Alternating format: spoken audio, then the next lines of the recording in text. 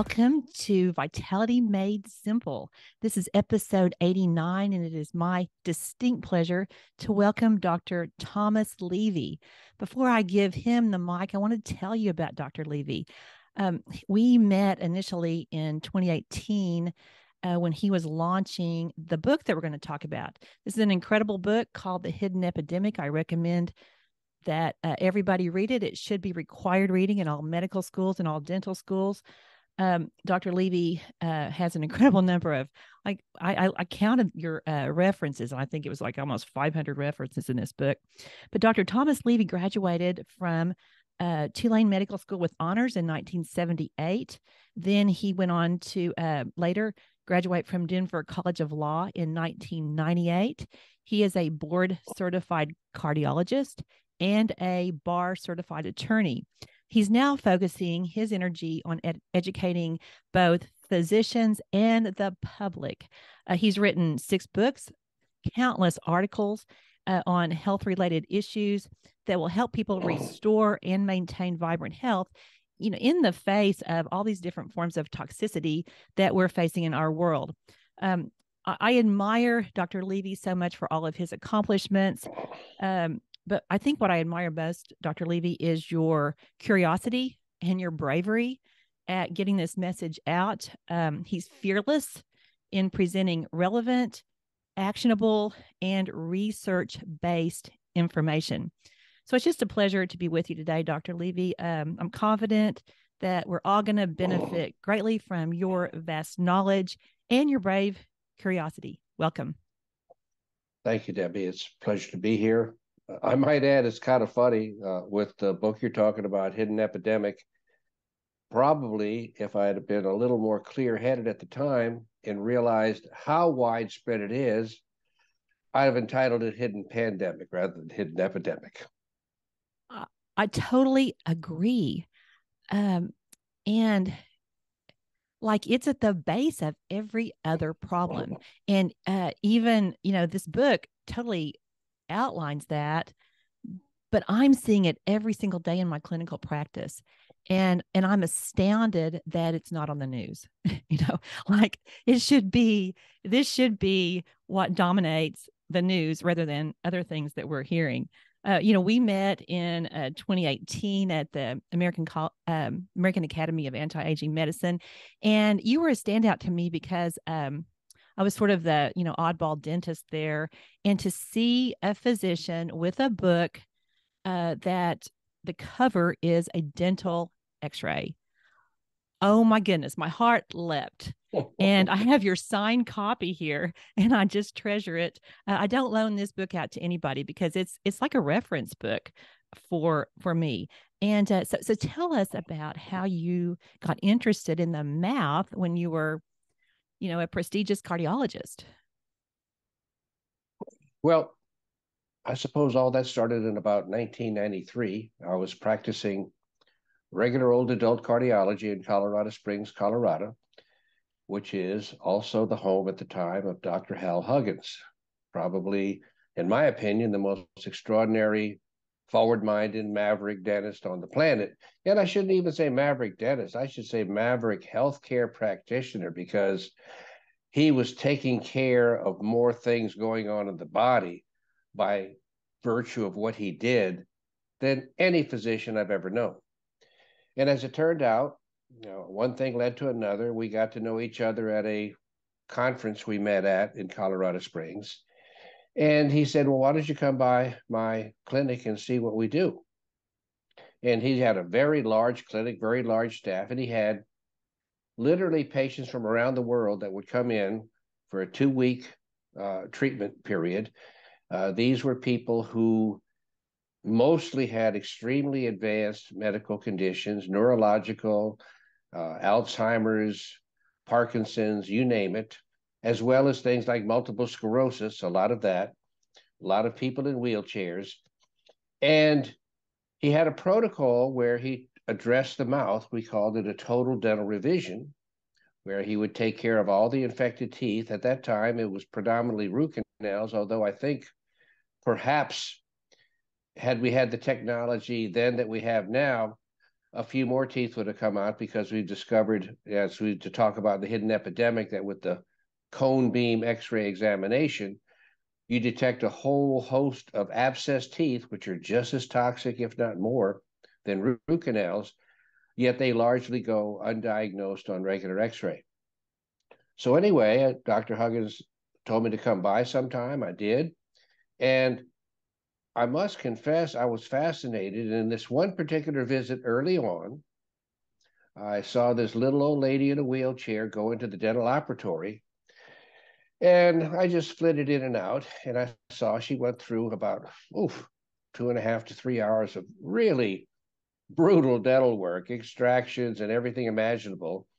The type of thing that I like to say, when you take the wisdom teeth out of a college kid, he or she goes to bed for a week, is how traumatic the work is on the body, Right. And as this lady's work went on and on, she started getting more and more animated, more and more energetic. And toward the end of the session, she was asking her caregiver to take her out for a big meal somewhere in Colorado Springs that evening, and she was going to chew on the other side of her mouth because she was just so stoked. And about that time, Hal poked his head into the operatory, and I said, "Give me a break, Hal. What the heck is going on here?" And he pointed to the IV bag. I said, "Okay, IVs. I'm familiar with those, Hal. What's the secret?" He said, "Well, obviously, it's what's in it is the secret, but it's not a secret. The secret is she got 50 grams of vitamin C infused before, during, and after her dental work." And I must say, I'm not in a habit of denying what I witnessed to be happening, or deny what I witnessed with my own eyes. And what I saw happen with this little old, decrepit little old lady animate and perk up, I immediately said, this is something I need to investigate. And that literally triggered the moment at which I began pretty much my life's work, 30 years since then now, on researching vitamin C and all the things that it does. And that, of course, brought me into not only what it does, but what causes the diseases that it helps. So it all started to evolve a whole major picture of not only what helps resolve disease, but quite logically then, if this is resolving the disease, then it's doing something to the etiology of what causes diseases. And that brought us to oxidation versus reduction. And so shortly thereafter, I actually just gave up my cardiology practice. Dr. Huggins invited me to be a medical consultant to his clinic, which I was pleased to do. And then he paid me so well, and I had so much time on my hands. And I saw how incredibly regularly traumatized he was with legal garbage, such that he had a lawyer on retainer. He had a lawyer on retainer that he paid about $15,000 a month to, just to take care of the nonstop stream of crap. Yeah. And somewhere that from triggered the idea, dental community. And it's incredible how patients who have been abused by regular medicine for years, seen 15, 20 different doctors, when they come to see somebody outside of that medical community, alternative, complementary, whatever you want to call, they hold them to a higher standard.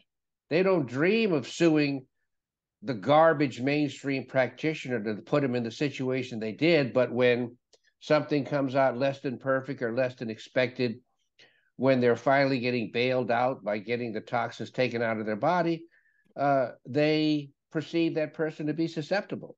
And in that regard, they are, because modern, quote on modern mainstream medicine has a whole institution behind it. It's got the hospitals and the organizations and this, that, or the other. And you're just not as likely to win something legally as when you are going against somebody who is being regarded as, not is, but is being regarded as being on the fringe. Okay. And anyway, I saw all of that, and somehow I got this crazy idea then that I needed to go to law school. And over the course of 3 years, commuting from Colorado Springs to Denver. I got my law degree. And that pretty much brings the origins of all of this up to snuff. Since then, I haven't practiced any cardiology, but I've done a lot of writing. I'm up to 13 books now.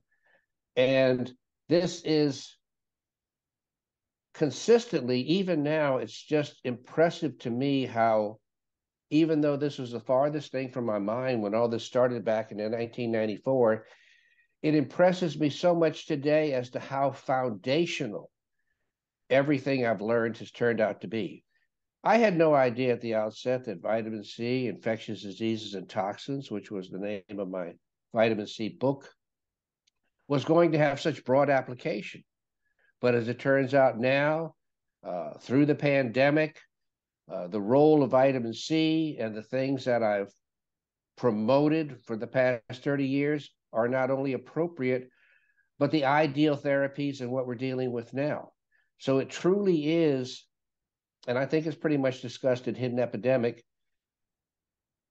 there's the foundation of disease based on oxidation. And well, let me just tell you this. Early on, both in my reading and my observations and some docs I interact with, it was very clear that a high dose infusion of vitamin C would neutralize any toxin that you took. It was the ultimate poison antidote. And it was very, very clear, the clinical result. You see sick people get well, that if they went to the poison control center, they might not survive. And this troubled me probably for several years when I said, how is it that one substance, vitamin C, can reverse the poisoning of literally many thousands of different agents, all with different chemical compositions, different molecules, different properties?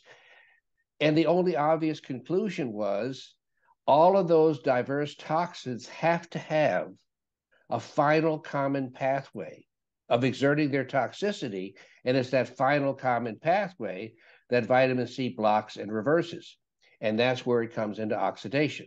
All toxins, 100%, ultimately inflict their damage in the body by oxidizing critical biomolecules, meaning they take electrons away from them, and in the course of that, when the biomolecule is oxidized, losing an electron, it either becomes less active or completely inactive. So you oxidize an enzyme and you completely lose the enzymatic function. You can clearly see how that fits into pathology. But the even bigger point that I finally came to realize is we see a lot of literature out there that talks about oxidative stress. And that's a valid term.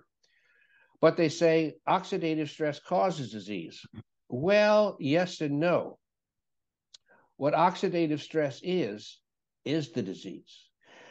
You have no disease in any cell in your body that is anything more than which biomolecules in which concentration in which array are oxidized. That's the unique stamp of that disease in that cell. If you're able to come in, stop the new oxidation, repair the old oxidation with vitamin C, lo and behold, your disease begins to resolve. There's no, for example, Parkinson's cell or Alzheimer's cell or myofibrosis cell that has some exotic disease in it other than the unique array of biomolecules that are oxidized. And that has come to the fore more and more and more now since we're in the pandemic. And I'm seeing with different protocols that I put together that you pretty much resolve any condition when you concentrate on the things that are needed to get the highest concentrations of vitamin C possible inside the cell. Once that's achieved, you've got a normal cell. Once you reverse the negative oxidation that's present, you've got a normal cell. I really appreciate that because of the thousands of books I've read, the thousands of lectures I've heard. Your book explains oxidation reduction the very best. For anybody out there who wants to understand root cause, it's so clear in your book, Dr. Levy. And then, of course, in Hidden Epidemic, you talk about toxins and root cause of of oral microbes that go to other parts of the body and cause their extreme havoc. So I want us to I want you to expound on the teeth, the gums, Sure. tonsils. Oh my gosh, was that an eye opener for me? Tonsils. You have I quote you in the book as saying the body doesn't see itself as isolated parts, and that's the message for all healthcare, and for all people to find healthcare professionals that will address that. So tell us, I guess just start with teeth, start with root canals. Just fascinating. The focal infection theory's been around, but the the medical establishment, the dental establishment has aggressively tried to push it back. I don't think it can be pushed back any longer because we have DNA now, so we can know exactly what's going on. Tell us more. Your book is fascinating. Well, to start off in a nutshell, if you have a completely healthy mouth, you've got a healthy body. That's how important Thank you. what's going on at the mouth is for the rest of your body. I mean, I have tears in my eyes because of you saying that. Thank you.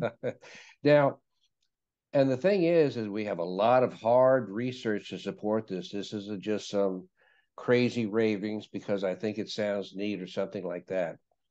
With regard to root canals and with regard to asymptomatically infected teeth, and that's a very incredibly enough common condition. When we started getting our sophisticated testing, the cone beam examination, there were lots of Panorex, regular x-rays that we saw that looked okay. Right. We didn't see any pathology, and we did the cone beam, and we saw clear radiolucent areas at the apex of the tooth, which take away the crazy word radiolucency. You see this dark area at the tip of the tooth, it's an abscess. Right. Plain and simple. I mean, you can think of other sophisticated things to call it based on pathology, but it's an abscess. Filled with And bacteria. and right there, common sense tells you that an abscess anywhere in your body unaddressed is going to continually, nonstop, 24/7 poison you. And what is it poisoning you with? It poisons you with toxic bacteria, viruses, and fungi, the whole ball of wax, along with their pro-oxidant or toxic metabolic byproducts, okay? And when they finally die, they break down and release large amounts of free iron because that's what fuels a pathogen. And free iron is highly pro-oxidant. Pro-oxidant equal toxin, toxin equal pro-oxidant. So when you have any infection ongoing in your mouth, it's a nonstop, steady supply through the venous blood that drains your tooth and through the lymphatic drainage that drains the tooth. And that's important for the ladies with breast cancer. Right. But just the venous drainage gets everywhere throughout your body. And probably the most dramatic, and there's been a lot of good literature on this, the most dramatic study that I can think of that clearly nails down this concept is, I think, in 2006, a Dr. Ott, O-T-T, did a series of angiograms on known patients with coronary artery disease, 36, I believe, 36 individuals.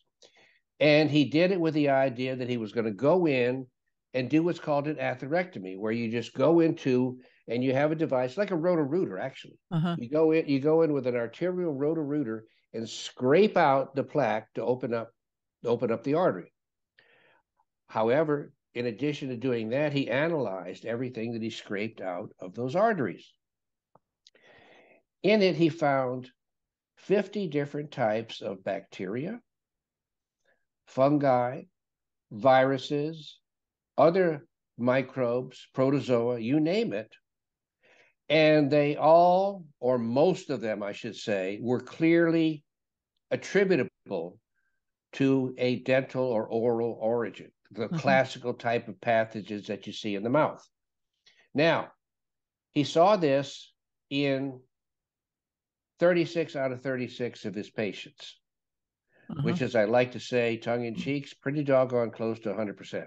Right.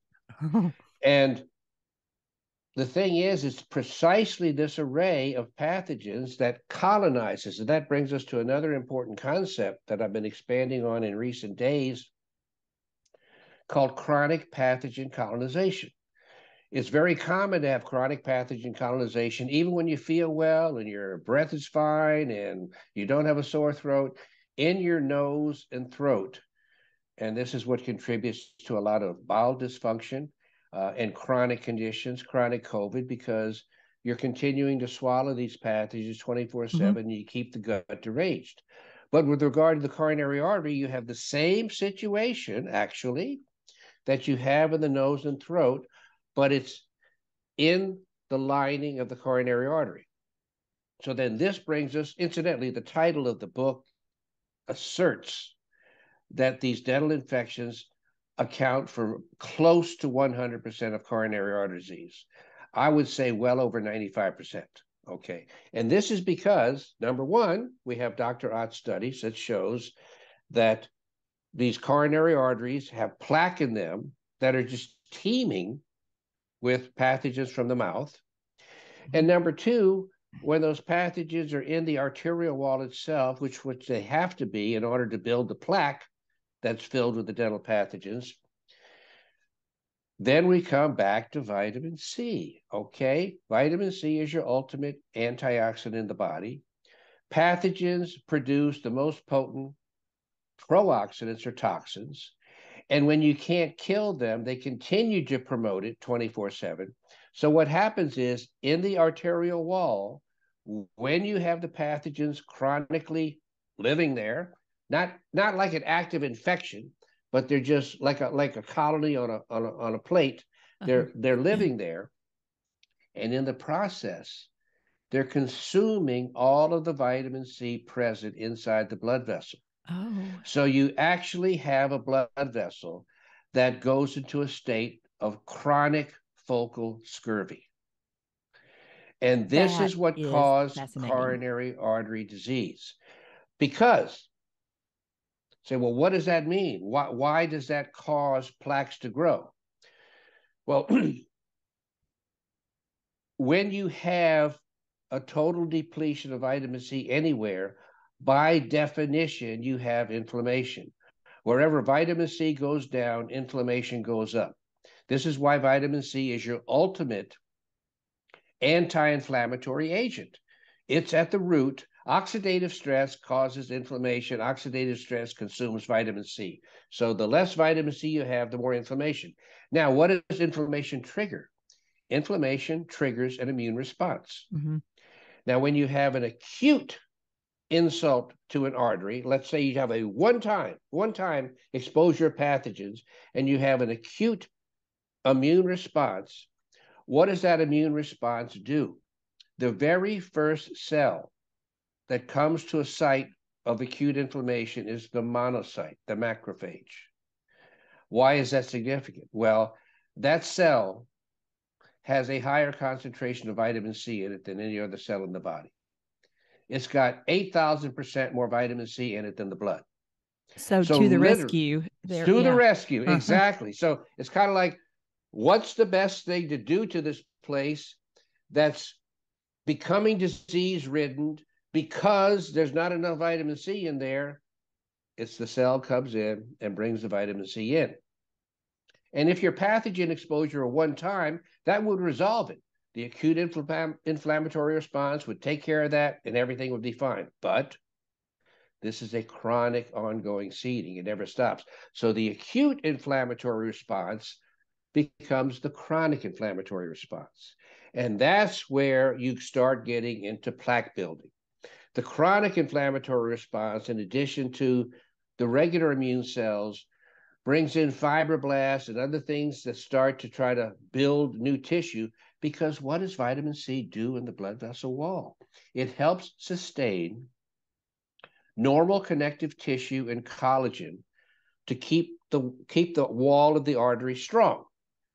So if you've completely lost all the vitamin C in that, you're not making collagen, then the wall can become weak and start to dilate, and presumably, if nothing's done, eventually rupture. So everything the body does, it tries to prevent something catastrophic. So nothing could be more catastrophic than an aneurysm on your coronary artery due to loss of connective tissue rupturing. You bleed out and you die.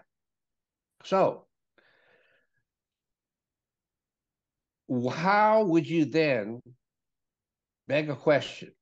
If you don't have vitamin C and you're not going to get enough vitamin C in there to build this new, what's the only other way that you're going to give that arterial wall any sort of strength and buffer against expanding and rupturing? And that is by building up new substance, new thickness.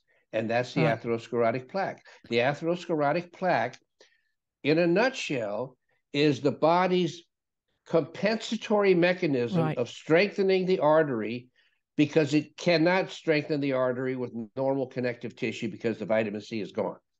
Exactly. Our bodies are designed to heal. So that's our body trying to heal, is what you're saying, right? And if you take away its mechanisms of healing, it has to come up with compensatory responses or just let you die.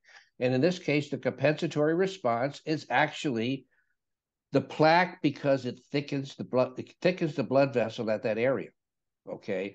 So if you what's the only thing that can help a thin, weakened arterial wall that you can't strengthen? And that would be a thickened arterial wall. Right. Reinforcing it. Exactly. So when we have these toxins at the base, at the root cause, they're eating up all the vitamin C. So people are just getting depleted so quickly, correct? Is that right? And so this brings us back then, okay, now we have all the clear evidence that these pathogens are chronically living inside the coronary artery. We actually have the microscopic and the toxin status as established by Dr. Ott in his study. We know it's there. And incidentally, this was all in cardiology journals. So I don't know. I don't think cardiologists or probably any other medical subspecialty reads their own journals. Or if they do, it doesn't sink in, or they have no inclination to do something on their own, no matter how well established it might be in the medical literature. I like to say good facts go into the medical literature to die.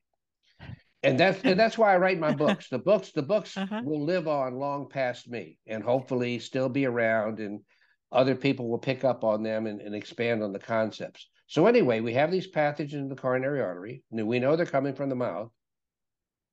Where are they coming from in the mouth? Well, let's see. 1, 2, 3, 4, 5. Okay, you have infected, inflamed gums. And there's a host of information. I mean, infected and inflamed gums are correlated with every disease known. And they just like to use the word correlate, but forget correlate. It's cause. Correlate. It's cause and effect. It is. You clear up the gums in many people, you clear up a lot of their conditions, unless of course, those infected gums have led to infected teeth, which of course is a natural progression. When you keep infected gums for a long enough period of time, the pathogens work their way down along the gum and tooth line until they reach the apex of the tooth, colonize, and eventually form the asymptomatic abscess we talked about earlier. Of course, root canals, and this is 100% solid, but still obviously denied by anybody who wants to do a root canal, is 100%. 100% of root canals are infected.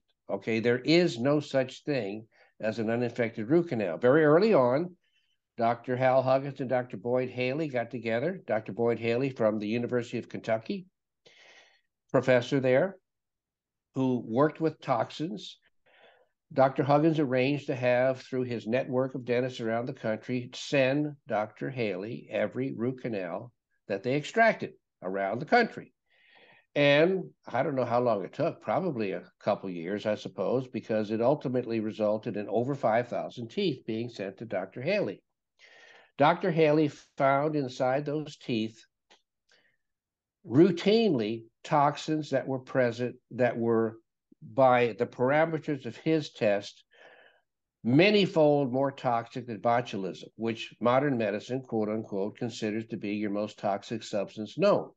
Anyway, not only were these present, various amounts, that's the one thing, depending on your unique microbial or pathogen flora in your mouth, you can have a greater toxicity or a lesser toxicity, but you always have a toxicity. So he found that 100% of these teeth were highly toxic, and they actually did this testing on a few teeth removed for orthodontic purposes, no indication of infection, and they had none of these toxins. So it wasn't some sort of contamination as the tooth was extracted from the mouth. So you have the infected gums, you have root canals, you have a chronically abscessed teeth, sinuses.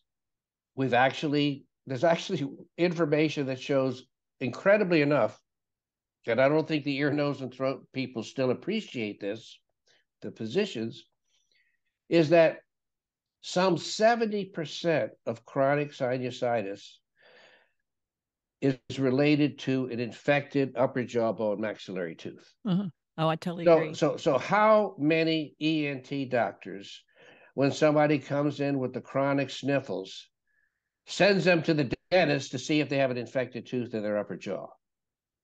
I think pretty much close to none.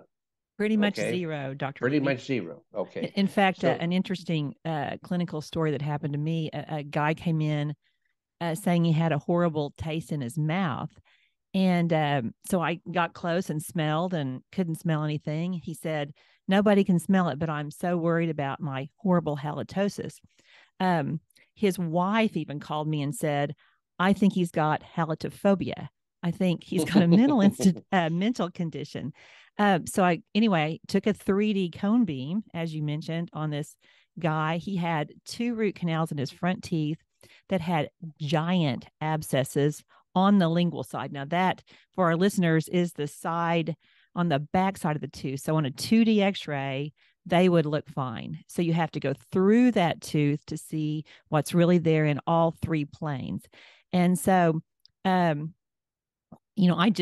do oral systemic evaluation and oral microbiology. So I sent him to a doctor to have those teeth out, get implants, and his smell to himself immediately became optimal. So, there's always a cause. And I think you even say that in your book, every biological event occurs for a reason. That's correct. And I think we overlook that in medicine. We treat symptoms and we forget that there's always a reason, an independent risk factor for that situation. And I so appreciate that you use the word cause, because as a physician and as an attorney, you realize how strong the word cause is. I mean, but you give proof for that, in your book. Tell our readers, Dr. Levy, you have a gift for making the difficult simple. And that shows what an in-depth understanding you have to be able to make it clear. Tell about the reference range versus the normal range versus the optimal range on lab testing. Okay, sure. But let me first add to the end of what I said before, because I talked about the gums, infected teeth, sinuses, and infected tonsils. Okay, and that might be something we'll address in more detail later, but everyone who sees this should realize that anytime you've had an infected tooth in your mouth, root canal or asymptomatic abscess tooth, you're going to have chronically infected tonsils, no matter how good they look. Okay, Dr. Joseph Issel's established this a long time ago, and I'll go into more detail in that. But anybody who wants to take care of their heart by addressing oral infections must include a treatment approach to the tonsils. Okay, because they're always infected no matter what they look like. Now, with regard to, well, actually, truth be known, it's the people, the physicians, dentists, healthcare professionals that utilize laboratory data that see the range on the laboratory test, and they call it the normal range. The laboratory doesn't call it the normal range. The laboratory calls it the reference range. Because what happens in all data is you got to remember you generate what we call normal limits by looking at a large number of people. And you hopefully get the bell-shaped curve where you group most of the people right in the middle, and then you have the two lows and the two highs on the ends of it.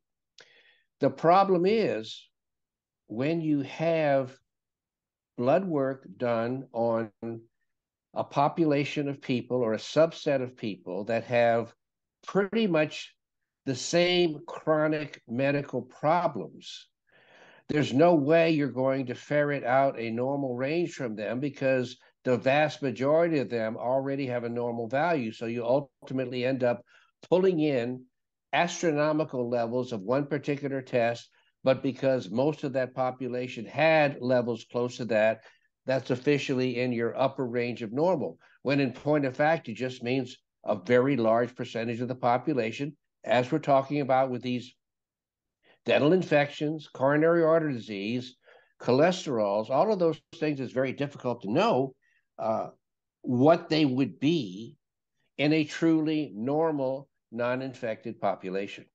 Oh, exactly. In optimal metabolic health. It's so Right. different. I joke on my podcast all the time, and listeners know I talk about, normal is constipated, irritated, frustrated, over, I go through this whole thing because normal is only what is typical in a society at the time. So, we would have to look at normal as overweight, normal as exhausted, normal as terrified. Normal is not the way we want to live our life at all. Normal as needing antacids all day long. Exactly.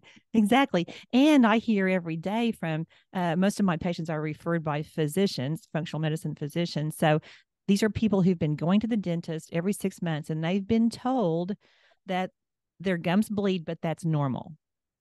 So I hear that every single day in clinic. So I have to sort of do my dance to say, well, that may be normal because that's typical, but that is not optimal. And it's, impacting your, That's a good way of putting it. It's typical, but it's not optimal. Because sad to say, and I know you obviously realize this more than anybody else, you can't come off with your patients as being in any way insulting or degrading right. to the people that referred them in. Right. You Well, know? the physicians that refer them, they get it. Right. They are on top of it, and they're seeing high C-reactive protein numbers. See, You talk about that in your book for the listeners. That's a measure of inflammation that is predictive of heart attack and stroke and all kinds of other problems, cancer, including cancer. And so they get it, but I have to be so careful with the patient and their relationship with their dentist that they've had for 10 years or 15 years. And so, because it really matters. I want them to get well. And hearing that story you told about in Dr. Huggins' clinic about the woman that had the vitamin C, I mean, I just got all teary in that. I've already teared up twice talking to you. Good grief. This is because we got into medicine to help people. That's why we well, some healthcare practitioners have got into medicine to help people. yeah, You're, and you're that's the being people much we too, you're want to. being much too, especially in light of everything we've seen in the pandemic. Oof, a majority of physicians, at least, do not put the welfare of their patient as their number one consideration. I'm sorry, it just ain't true. Oh, I'm so appreciate that about you. And I mean, your book is incredible. Let's go back to tonsils. Tell me more about that. Now, Dr. Levy, I don't know if you remember when I pulled you out. I met you years ago at the A4M conference, but then I saw you last year at an ozone conference and, like pulled you over to my table to have lunch with us. And you sort of touched on the tonsil situation. Then I told you about a recent diagnosis I'd had of chronic lymphocytic leukemia. I have zero symptoms. The diagnosis was only based on an early flow cytometry test. But you told me at the table, get your tonsils out. And I remember just like, and I haven't done it yet. But in rereading your book, I mean, I think I'm going to have to do it. It sounds very painful, but kind of just review the reasoning for that. I believe it. Well, we might have some new options for you since then. Good. Okay. Good. I'm a wimp, so I need But options. yes, because I did have my tonsils out as an adult, and the most miserable experience of my life, dealing with the next month of swallowing and eating and everything like that. But at the time, I didn't have any alternatives, and my CRP was staying high, and I had some chest discomfort, and I knew that I was going to just become another statistic if I kept them in my mouth. Now, why did I think it was the tonsils? That goes back to the work of Dr. Joseph Issels in the 1950s and 60s. Dr. Issels, who's in the Orthomolecular Medicine Hall of Fame, I might add, it's a phenomenally brilliant German physician. He did spend a lot of time his later life in the United States. He ran a clinic for basically advanced metastatic cancer patients in Germany, mostly patients who had exhausted all their money, exhausted treatments, been brutalized by chemotherapy, surgery, everything imaginable, and they were on their end stage. And Dr. Issel saw them all, brought them in. What he noted early on, now remember, this is in the 50s. In his own words, he said 98% had multiple infected teeth. Well, 98%, I think we can call 100%, considering the diagnostic measures they had back in the 50s versus what we have now. Mm-hmm. And so his first thing would be to properly extract all these infected teeth. This included root canals.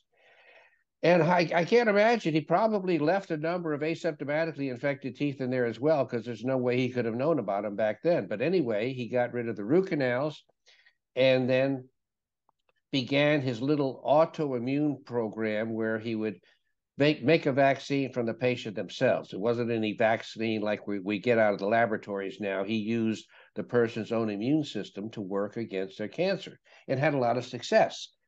But he noticed very early on that even though nearly all of his patients were getting better dramatically, even from advanced metastatic disease, a substantial number, I think he put it at about 15 to 20%, a few months into their therapy, would get heart attacks, either fatal or just have it and then recover. And this is where his brilliance came in, because there were a few patients early on where he had seen, for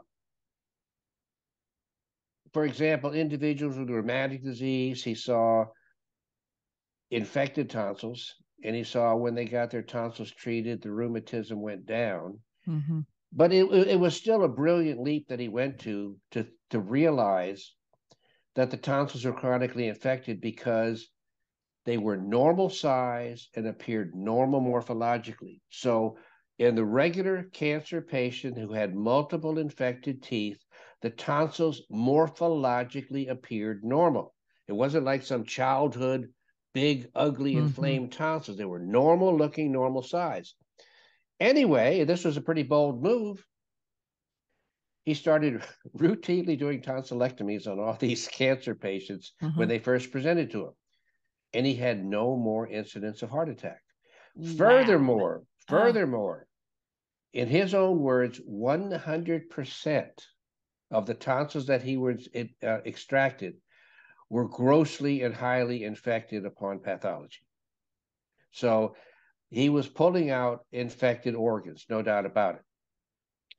Now, what we know today is, because we do have some studies with people with chronic tonsil problems, and when you inject the tonsils with ozone, oftentimes you can get those tonsils to, if not resolve completely, resolve substantially. And in your case, I don't know, I suspect maybe you have an elevated CRP too to go along with your it was 2.6 last time I had it checked, which optimal's 1, no, normal is 3, so that's still too high. No, that's reference range. That's not exactly normal. reference range. 2.6 is much too high. I want it much 0.5 or below. Exactly. Okay, so you have that, and of course you have the lymphocytic condition per se. Those will be your direct agents upon which to see what your clinical response is to the ozone injections. If they completely resolve the infection, the lymphocytic problem should go away and the CRP should normalize. Now, one other thing, and this is going to come out of left field for you, but is methylene blue.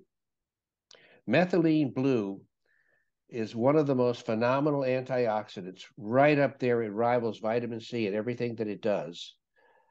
But even better than vitamin C, it gets everywhere in the body so quickly, so rapidly.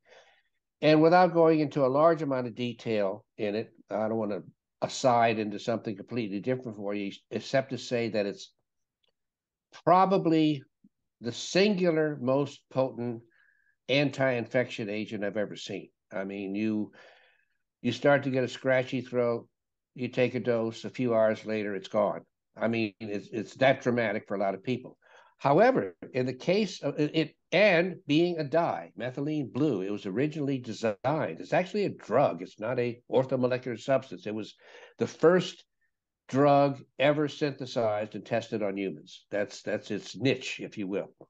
Wow. But it's used as a biological staining agent because it's so, I mean, it'll show you the lymphatic tracts on a cancer. It'll show you where the cancer goes. So it's very good for surgeons in mapping out their surgeries.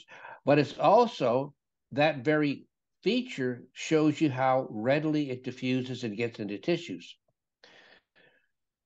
If, in addition to your ozone, you get a Q-tip and soak it with a little methylene blue, and then you daub the tonsils directly, okay?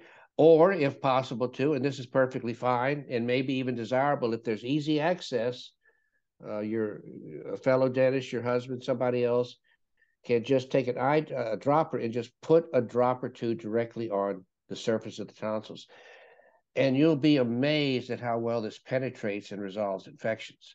So I would definitely do those two measures at this point in time before going straight to the tonsillectomy. But if you do the ozone a bunch and you do the methylene blue a bunch and you have no real change in your CRP a few months down the road, I would strongly encourage you to go ahead and get the tonsillectomy. Now, mind you, too, in my particular case, it was miserable, but I was taking care of myself. I mean, if I'd have been able to go home and get an intravenous vitamin C every day, this, that, or the other, I'm sure I'd have been up and at 'em 3 weeks earlier than I was, and reducing all the postoperative inflammation and all. But I was actually the caregiver for my elderly mother at the time. So I was taking care of her while trying to get myself out of misery. So I don't want to, so I'm not going to say it's a pleasant surgery, absolutely. But I mean, if you have everything arranged, good bed rest, IV vitamin C, lipospheric vitamin C from Live On, along with some hydrocortisone, which really works to get the vitamin C concentrations high wherever you go. That's all part of these current protocols that we're using to defeat the spike protein in COVID. I think you'll come through the surgery very, very quickly and very, very easily. So I shouldn't over promote my experience because of the things that I was unable to do for myself. I mean, it's very difficult being an extremely sick patient and giving yourself optimal therapy. So doesn't work that well. Doctors aren't often not that good at treating themselves because you just help everybody else. That is such logical information. Thank you so much. For my listeners, you all know that when I was diagnosed, I'm totally subclinical, but the oncologist said, I don't want to see you till you're sick. So I hope this information encourages all of you to know that there are things that you can do for yourself. In the last year and a half, I've had ozone, I've had vitamin C, 50 grams. We've done the fasting mimicking diet. I've normalized my blood glucose, several things. And actually, those bad leukemic cells were at 2% and they're now at 1%. So these strategies get your body back to where it needs to be, and they work. And the vitamin C will knock it down. I mean, I was tracking elevated CRP for years before I had the chest pain that led me to go ahead and get the tonsils taken out.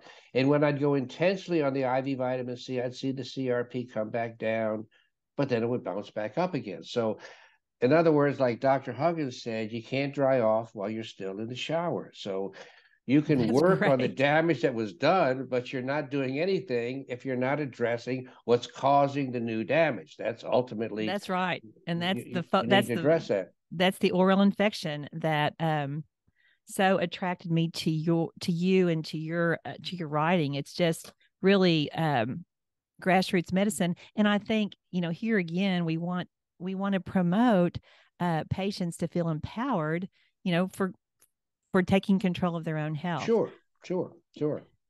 I'm writing an article on the methylene blue right now that I'm going to give to the Orthomolecular Medicine News because I know this catches a lot of people off guard, but I got to say, for example, as an anti-infective agent, they have articles in the literature, believe it or not, prospective articles that show that methylene blue helps rescue and resolve advanced cases of COVID in the ICU with acute respiratory distress syndrome and cytokine storm. All of the things where they're just getting ready to die and methylene blue will still bail them out. So this is a profoundly positive agent. And obviously, if it works on an infection like that, it can work very well on a little old focal infection in the tonsils. Oh, incredible. Thank you so much.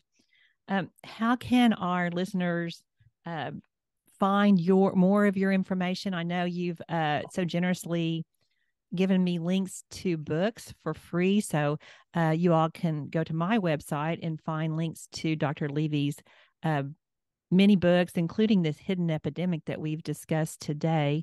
So that's at drdebbiosment.com. I know, Dr. Levy, you're at peakenergy.com, peakenergy.com. But tell us what you offer at your website. I'm very impressed. Well, a whole host of articles. There's also a reference list. People are always asking, well, where do I go find a doctor? Where do I go find a dentist? Where do I go find this type of service or ozone or this, that, or the other? And as best I can, I have a list of links. I mean, most of the time when people email me, I give them those links, but ultimately they have to be their own investigator in tracking something down, going online, typing in Right. biological dentist, and not necessarily taking the first one. I think, correct me if I'm wrong, most people, if let's say they call your office, okay, and they say, well, Dr. Osment, I really need this, but you're 150 miles away from me. Do you have a colleague that's a little bit closer? I'm sure you'd be more than happy to tell them anybody that's closer to them. So people should understand, I think, that as a group, biological dentists are strongly allied colleagues who know that they have plenty to do, and it's perfectly fine to refer them to a colleague so that somebody's not doing extensive dental work and then facing a 5-hour drive in their car. Right. No, I think really everybody in this space of functional medicine, integrative medicine, um, we're all just looking for answers for people. I'm not officially a biological dentist. I do oral microbiome and help people with their, I always say the health starts in the gut, but the gut starts in the mouth. And so I start north of that, but I've gotten acquainted with all the biological dentists in probably a 200-mile radius of Oklahoma City. And we all just want to help each other. We just all want to help people find answers. And that's what you've done so completely through your books, through your articles, through your speaking. I heard you speak at the Ozone Conference. And I just can't thank you enough for spending time today with me. And I hope we can do it again and just glean more of your incredible information, Dr. Levy. Thank you so much. Also, I'm very open with anybody listening to have my email. Not that I can do consultations, I don't do those, but people who are interested, who might have a question, I can put them together with different information sources, sometimes different people, and I'm perfectly willing to do that.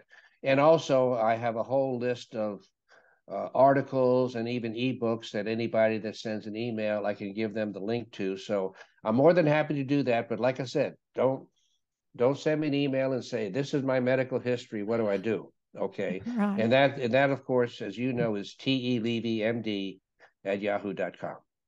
T.E. No, Levy. T-E, Thomas E. Yeah, Thomas T-E, Edward. You're Thomas Edward, right, right? right. So T-E-L-E-M-D TELEVYMD at at yahoo.com. yahoo.com. Thank you. You're so generous. And once again, you're so brave and curious. Stay curious. We need your information. We need your insight. We need your experience. Thank you, Dr. Levy. My pleasure. Thank you, Dr. Osmond. Thank you all for joining me today. Join me for more episodes of Vitality Made Simple. It's the podcast that's going to empower you to live younger, longer, and to more fully enjoy all of the relationships in your life. It's all about relationships. Thank you.